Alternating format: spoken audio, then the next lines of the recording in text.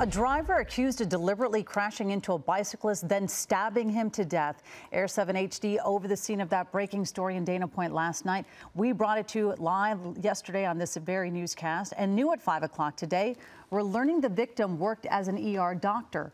Orange County reporter David Gonzalez is live at Providence Mission Hospital in Laguna Beach, where the victim worked. David. Colleen, that horrible crash took place about a mile and a half from where I'm standing right now, and the details of what happened to Dr. Michael John Mamoni have shocked everyone in this community, especially those who work here at Providence Mission Hospital in Laguna Beach, where he worked as an ER doctor. Now, a lot of people are left wondering tonight what exactly would lead someone to crash into Dr. Mamoni and assault him with a knife.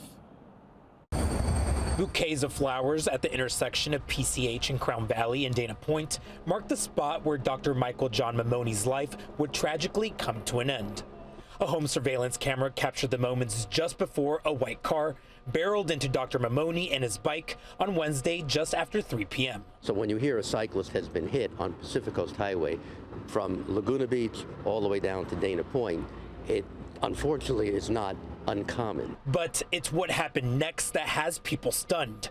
Orange County investigators say the driver, identified as 39-year-old Van Roy Evan Smith, got out of his car and assaulted Dr. Mamoni with a knife. As of right now, no known relationship between the two and no known motive. Authorities say Dr. Mamoni was rushed to a local hospital where he died. It's unfortunate.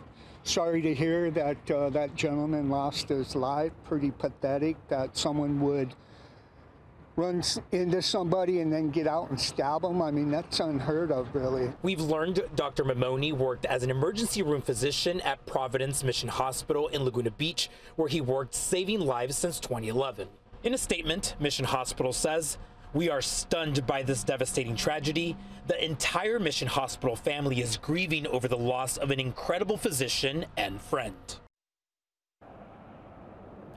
And everyone we've talked to today has just been left speechless by this tragedy, and of course are sending their thoughts and prayers to Dr. Mamoni and his family. As far as that suspect, Van Roy Smith, well, he is expected to appear before a judge tomorrow, and the Orange County DA's office is also expected to file charges.